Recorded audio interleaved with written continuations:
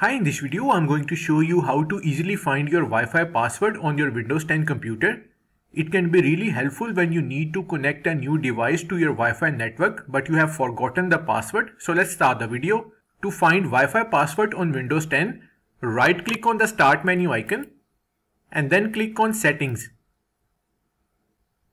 In the Settings window, click on Network and Internet. Under Advanced Network Settings, click on Network and Sharing Center.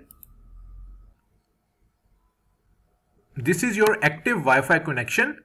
So click on the connection name. A Wi-Fi status window will pop up. Click on Wireless Properties button. A new window will appear. Click on the Security tab.